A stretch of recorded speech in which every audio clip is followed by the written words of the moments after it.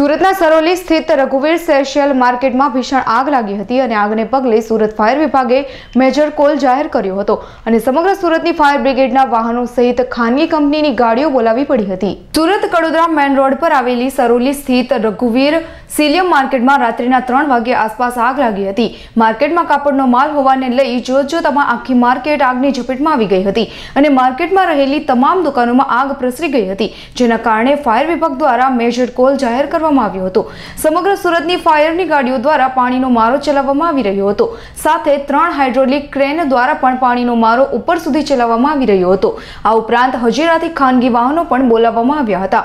આગ લાગવાનું ચોક્કસ કારણ જણાયું ન હતું અને સૂત્રો દ્વારા મળતી માહિતી અનુસાર માર્કેટની નીચે આવેલા જનરેટરમાં આગ લાગતા ધીમે ધીમે આગે વિકરાળ સ્વરૂપ ધારણ કરી લીધું હતું। આજ માર્કેટમાં ઉત્તરાયણ પહેલા પણ આગ લાગી હતી। આ આગ લાગતા જ ફાયર વિભાગ દોડતું થઈ ગયું હતું અને તે આગ પણ ફાયર બ્રિગેડે મહા મહેનતે કાબૂમાં લીધી હતી। ત્યારે ફરી આગ લાગતા માર્કેટ પર અનેક સવાલો ઊભા થયા છે। ઉત્તરાયણ વખતે લાગેલી આગ બાદ પણ માર્કેટના લોકોએ કોઈ તકેદારી ના રાખતા આજે આગની ઝપેટમાં આખું માર્કેટ ભસ્મ થઈ ગયું છે।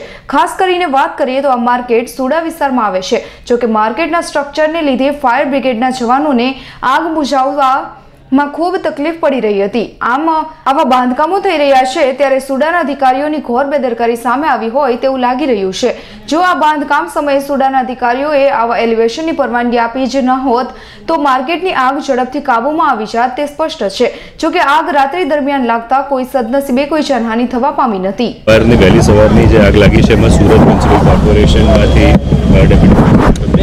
ફાયરની ટીમ અને આજુબાજુના જે નગરપાલિકાઓ અને ઇન્ડસ્ટ્રીઝ સુરતની આજુબાજુની છે બધાના ફાયર બાઉન્સર્સ વોટર બાઉન્સર્સ અહીંયા આગળ ઉપલબ્ધ છે અને એ લોકો ફાયર સાથે કંટ્રોલ કરવાનો પ્રયત્ન કરી રહ્યા છે અને ઇન્ફ્લેમેબલ મટીરિયલ છે એટલે એ સમય લાગી રહ્યો છે અને એની ઉપર આપણી પાસે જે ઇક્વિપમેન્ટ્સ છે એના દ્વારા અત્યારે કામગીરી બધી जगह की आज अर्ली मॉर्निंग से यहाँ पे जो आग की घटना हुई है उसमें सूरत म्यूनसिपल कॉरपोरेशन की पूरी टीम, उनके deputy municipal commissioner, chief fire officer, सारे फायर के लोग, उसके अलावा रूरल आजू बाजू में जो नगर पालिकाएँ हैं वहाँ से और सूरत डिस्ट्रिक्ट में जितनी भी इंडस्ट्रीज़ हैं उनके भी सारे फायर की टीम यहाँ पे सुबह से लगी हुई है।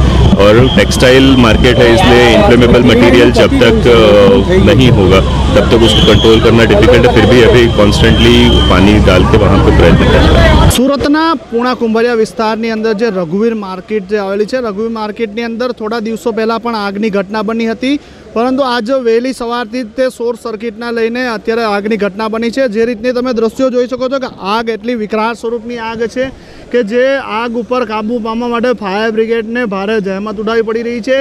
जे रीतना बिल्डिंग ने फरते जे लाकडानुं तेमज स्टीलनुं जे वेलिवेशन करवामां आव्युं छे ते वेलिवेशनने अंदरना साइडे शोर्ट सर्किटना लईने आगनी जे घटना बनी हती, आग जे आग विकराळ स्वरूप जे धारण करी रह्युं छे।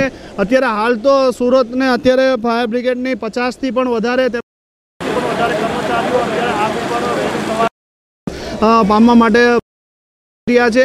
आग ઉપર काबू पामवा माटे जे वेलिवेशन जे करवामां आव्युं छे, वेलिवेशनने लईने अत्यारे आग ઉપર આગને કાબू લેવા માટે અત્યારે ફાયર બ્રિગેડને પણ અત્યારે ભારે જહેમત ઉઠાવવી પડી રહી છે। સુરતની અંદર જેટલા પણ ફાયર સ્ટેશનો વિભાગની તમામ ગાડીઓ અત્યારે અહીંયા ઘટના સ્થળ પર લાવી અને તેને આગ ઉપર કાબू પાડવા ભારે જહેમત ઉઠાવી રહી છે।